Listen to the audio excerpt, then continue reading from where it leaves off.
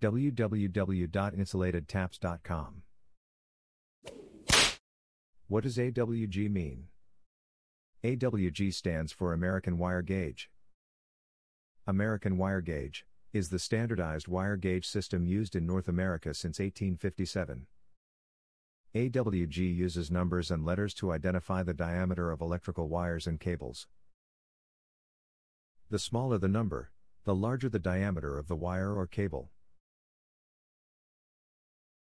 AWG wire range sizes are from number 40, which is the smallest, to 0000 or 4/0, which is the largest.